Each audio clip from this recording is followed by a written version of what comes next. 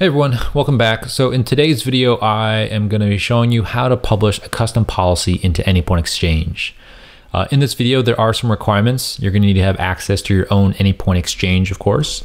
You're going to need to have Maven installed locally. And then lastly, you're going to need to have an enterprise license in order to install this policy or publish it into your exchange. There are just some dependencies and modules that are only available through the enterprise license that are needed in order for you to compile and build and deploy the policy into Exchange, okay? So here's the policy that I'm going to be publishing into my Anypoint platform into Exchange. This is a custom policy that does have a dependency on a custom extension or a custom connector for Mule4, but you may come across a custom policy that doesn't have any dependencies that can be published automatically into Exchange, okay? So to start off with, we're going to go ahead and download the code for this policy. And once we have that policy downloaded, we're going to go ahead and unzip that file.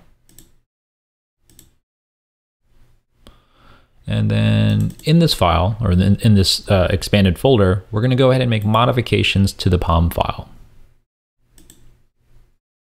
Okay, so with this POM file, there are two specific areas that need to modify in order for this to be deployed and published into Exchange correctly. The first of which is the group ID, and this is also the organization ID of your Anypoint platform account.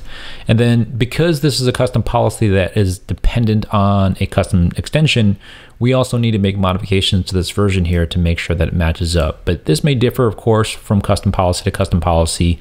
In the case of this custom policy, it does have a additional dependency. And then again, you also want to make sure that you check some of these dependencies down here before you try and publish this into your Exchange.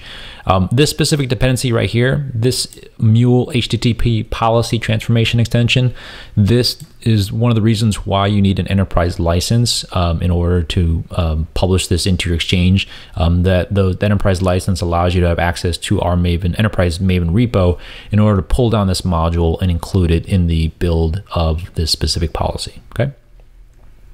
So let's switch over to Anypoint platform and go get that information. So we'll switch over back to Chrome here. We're going to go ahead and log into the Anypoint platform account. Let me make sure I put in the right credentials here. So once I'm signed in, if you're brought to the Anypoint platform home screen here, you can actually grab the organization ID or the group ID from the URL address at the top. So let's go ahead and copy this, come back to the POM file, and paste that or replace the group ID of this file with the organization ID. And then the next thing we need to find out is the Aws V4 Authentication Extension. So if we go into the Exchange for this organization and we find that specific connector here, we can see that that version currently is 1.1.0. So let's go back to the POM file and make modifications to that version number. Click on save. And then the last thing we want to make sure we do is also make sure that the POM file or the Maven project knows how to connect to the Exchange server to grab any dependencies. So in this case, we've got the repository ID of Exchange server.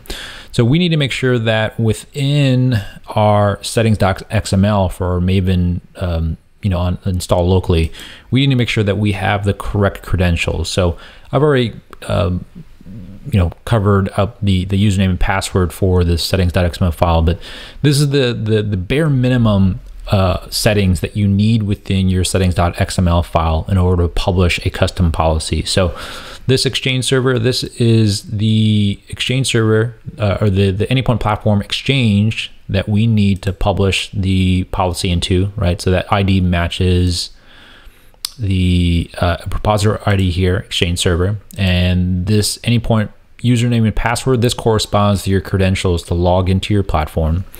And then for the Mule repository, in order to get the components or the modules needed to build the policy, you need to get the Nexus credentials. You can contact MuleSoft support if you're a customer, and they can provide you a username and password to include within your settings.xml file.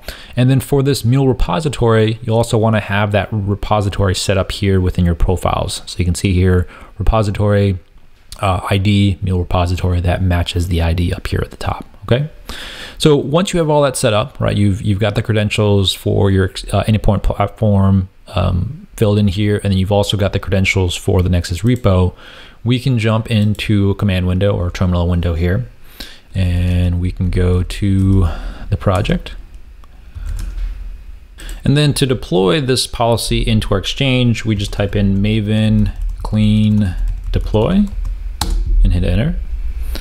And then it's going to go ahead and scan the project. It's going to go ahead and pull down the correct dependencies. It's going to go ahead and build it, and then it's going to go ahead and upload it into your Anypoint platform account. So we'll give it a couple seconds here, and then once it's complete, it should let you know that the build was successful and then it was published. So if we come over to Anypoint Exchange now and go back to the exchange and hit refresh, you can see that that policy now is here within your Anypoint Exchange. And then in this case, you can go ahead and make modifications. You can add additional details around this, what this policy is for. But this policy is now available for you to use within API Manager. When you deploy and set up a proxy, or you set up a connection to an API, you'll see this policy within the list of policies that you can apply to your APIs. And then lastly, jumping back over to the pom.xml file to kind of recap everything. So as you can see in the video, it's pretty easy to publish a custom policy into your exchange. The only thing that you need to make sure you do is set up your pom.xml and your settings.xml correctly in order for it to publish this policy into your exchange. The most important pieces, of course, are the group ID, right? That corresponds to your organization ID of your platform. So once you download or get a custom policy, make sure you make modifications to that, or it can, it's going to match someone else's Anypoint platform account. And then in addition, the other key area here, of course, is the execution, right? So this execution is uploading template, and on deploy, it's going to look for this repository ID. So this, you either change the repository ID here to match your settings in your Maven file. In this case, this is going to match mine, Exchange server, but you may have your settings.xml set up differently. This could be called Anypoint Exchange, but the idea is that you want to make sure that that repository ID matches the settings.xml file server ID. And then if there are dependencies to the MuleSoft Enterprise Maven repo, right, you want to make sure that you have that repository set up here, as well as the credentials to log into that repository to pull down those dependencies, okay? So if you run into any issues or have any questions or comments, don't hesitate to leave a comment down below or shoot me an email at this address. Thanks for watching the video.